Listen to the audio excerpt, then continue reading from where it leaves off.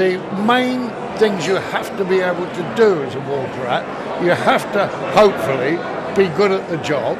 You have to be able to get on with your fellow human beings.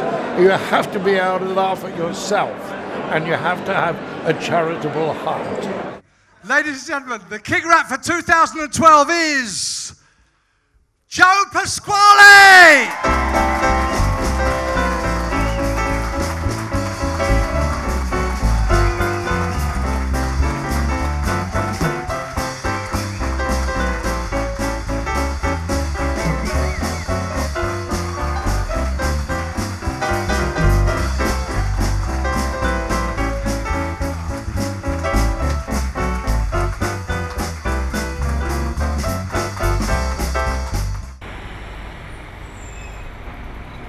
An old pub on London's Gray's Inn Road is the new home of the Old Order.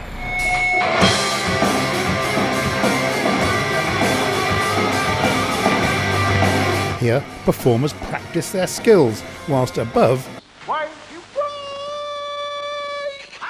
entertainment of bygone times also flourishes in mysterious ways. A water rat, the most unloved creature of all. We'll elevate the lowest to the highest in the firmament of good fellowship and charity.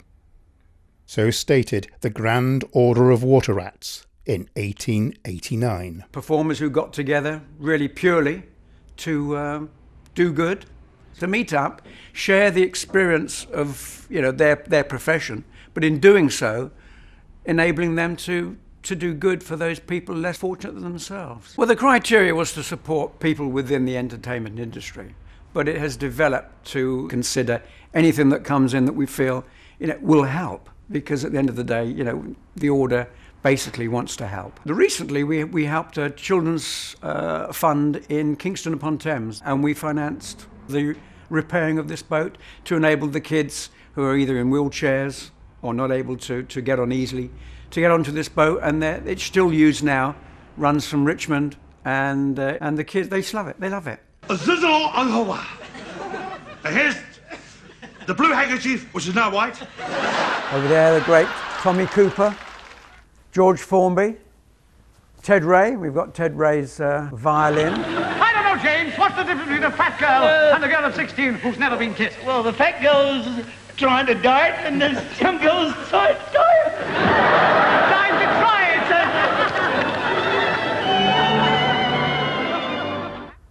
it, Stanley Holloway down the bottom there, yeah.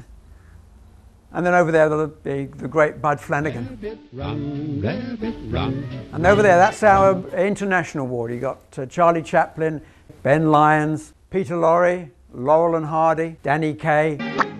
Get out, get out, get out of town. And over on that wall, you've got Sid Fields, Joe Alvin, Harry Lauder. And over on that wall, that's the Royal Ward. You've got Prince Michael of Kent, His Royal Highness Duke of Edinburgh, and Prince Charles. They do enjoy it. They really do enjoy it. And it gives, I think, for us, when they become a member, we're honoured that they wish to become members. They're seeing entertainers perform, and they're seeing another side, possibly, of entertainers, and they're relaxed.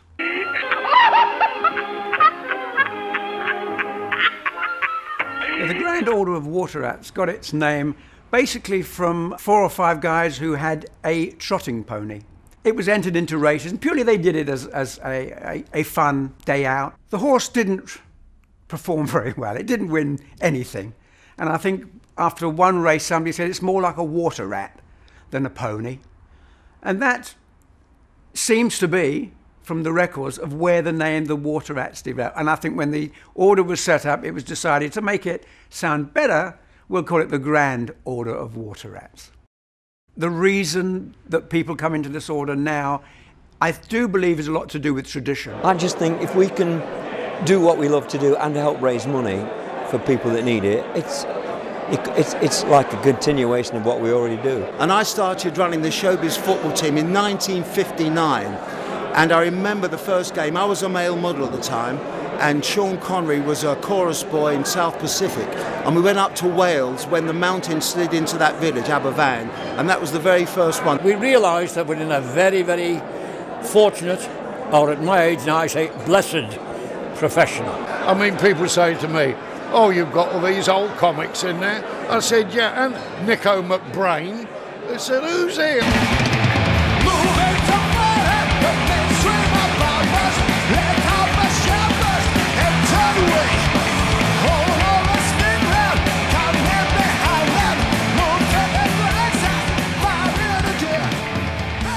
It's very secretive order, isn't it? He said, oh yeah, he said, there's certain things that you can't tell people about that happens in the order.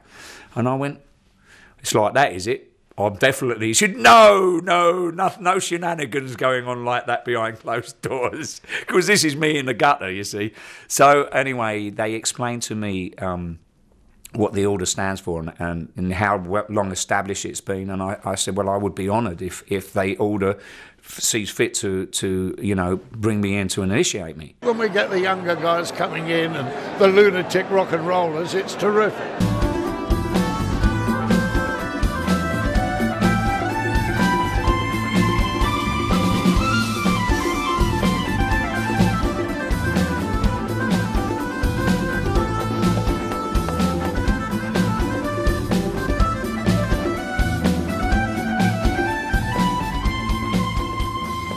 Brian May has been a member for quite a while.